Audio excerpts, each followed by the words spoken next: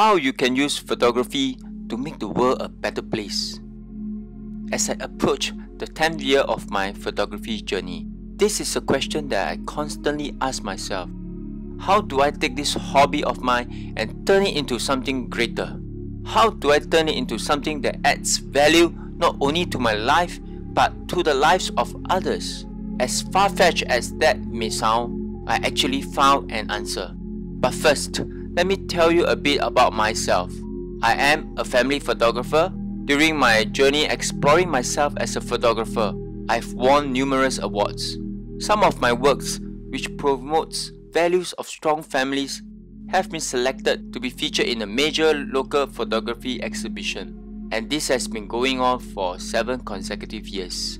My biggest achievement, raising more than $30,000 for a local charity from fundraising campaigns that involve my photo books. Despite all these achievements, this one question still haunted my mind forever.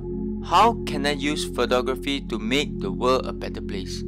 I prayed almost every day for an answer, but it always eluded me. Until one day, a piece of mine that was priced at $2,500 was identified for a private collection.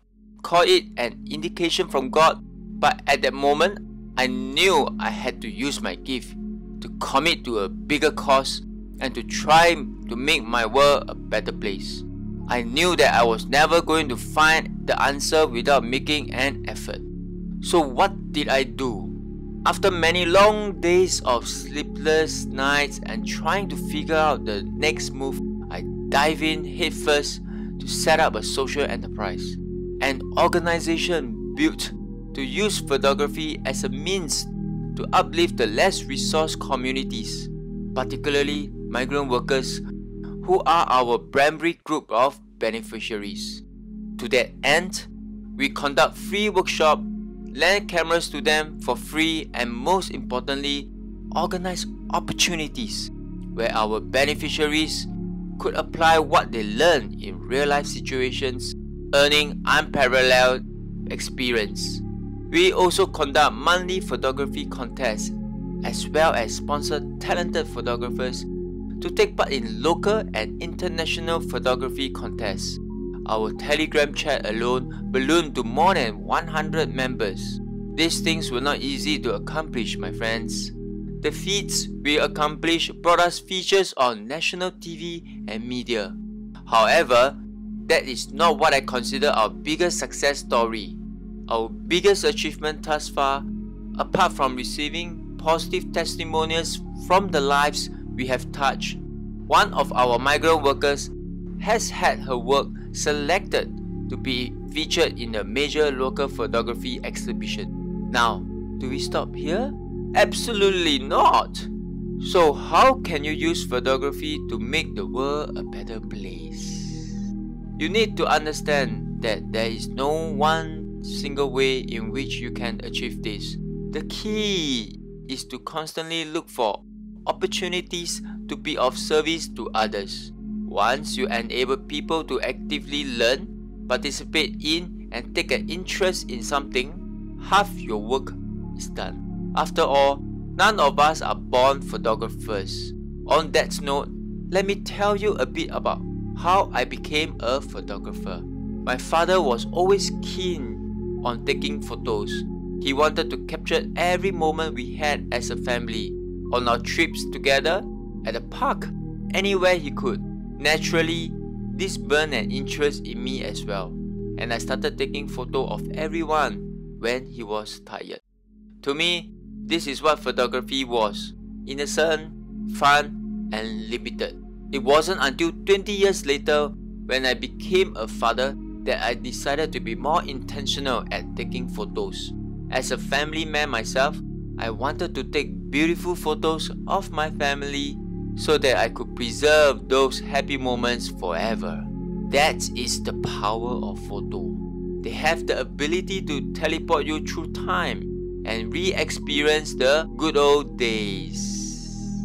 Of course, I knew that the photo I take have to be well taken, sharp, and well composed. The takeaway from this story, I allude my success in this field to one simple fact. I do not take photographs for the sake of photographs themselves. Ladies and gentlemen, you must look within yourself and see the true reason why you want to take photos. For me, it is a way to preserve beautiful moments, to reminiscing on them one day. That is why I care so much about photography. That is why it matters. Coming back to the point, I taught myself how to take good photographs through various online tools, such as YouTube videos and online courses. Depending on where you are, there are probably numerous opportunities for you to learn photography, both paid and for free. If I can do it, so can you. Let me share a story of mine from a few years ago when I paid to attend a seminar trying to pick up new photography knowledge. The facilitator had won numerous international photography awards and had led an expedition to China. There was a group of amateur and beginner photographers with him. They reached a paddy field and he lined up the photographers on his left and right. He placed the beginners close to his side as they might need more of his advice as compared to the rest. He was in the center when they tried to take photos at some farmers at work. He shared his camera settings with the group and commanded the group to fire off. Halfway, he asked the farmers if they could invite more of their farmers' friends to be in the photo shoot. Within a few minutes, the paddy field was filled with farmers and buffaloes at work. He commanded the group to fire off again. When he returned to Singapore after his expedition, he submitted his photos at the paddy field to an International Photography Award. And guess what? The submission came in first. How, you might ask? He shared one principle that I still remember today. Choreography is vital to taking good photos. When he sensed he did not have enough farmers to fill up the frame, he asked for more farmers to join in so that he could achieve the visual in his mind. I wondered, though, in the same circumstances, would I have managed to take such a winning shot? After the seminar, I asked him whether he believed the beginners could have managed such a shot. His reply, absolutely. This made me think. I thought to myself, if even a beginner might win a photography award at their first photo shoot, then everyone can take wow pictures. I bet under proper guidance and supervision. The seminar inspired me to the point that I even went on to teach basic photography workshop island-wide in 2017 and touch hundreds of lives under the project. Everyone can take wow pictures. Go ahead and Google everyone can take wow pictures. Now that you understand choreography is important in photography, let us move on to two other elements that are crucial to the perfect photo: lighting and composition. Light is a dynamic element that can make or break your photo. It can help to convey the emotions in your photos. Light can come from a variety of sources, both natural and man-made, and you can use it in a number of different ways. The key here is understand light and how it works in different situations and how to make best use of light with your subjects. Composition is how you choose to combine various elements to tell a story. For composition, there are many techniques and you can find the information online. You don't need to know all of them. My advice is to focus on 2 or 3 techniques such as rule of third, diagonal lines, fill the frame, and master them to the point where it becomes intuitive for you. Both lighting and composition play an important role besides choreography in making a great photo. Now you may be wondering, since I know so much about the intricacies of photography, do I ever make a mistake? Well, let me answer that with one word: tons of them. I made a lot of mistakes along the way. I took many photos that were blurred, too dark, too bright, and too grainy, and they are sitting in my hard disk now. It is absolutely normal to make mistakes as a human being. It is normal to make mistakes while we are learning. Of course, the dread we feel after making a mistake isn't uncommon either. We feel terrible, and we may even judge ourselves too harshly off of one mistake. The fact, however, is that it happens to all of us. Nothing can change the fact, and nothing can make those photos good. However, the problem arises when we refuse to learn from our mistakes. As Albert Einstein once said, insanity is doing the same thing over and over again and expecting a different outcome. That leads me to this.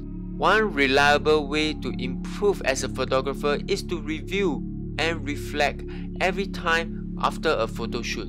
You ought to ask yourselves, how can you make the photos that you had just taken better? Could you have taken the photo from a different angle? What would the photo look like if there were more subjects in the frame?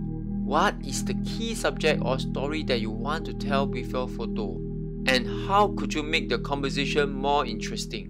Review and reflect on these questions constantly, and you will be on your way to become a better photographer than your yesterday self. My friends, once you have a better appreciation and understanding of choreography, lighting, and composition techniques, you don't need to stop there. You may want to explore different genres of photography as well. Maybe try taking pictures of hands, cars, people, or buildings. Find new and exciting ways to challenge yourself and have fun doing it.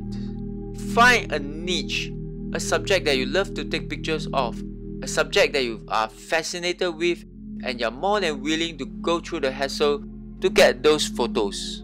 Birders, for example, have to travel with a huge backpack and travel for miles and sometimes settle under hot, scorching sun just to get their shots.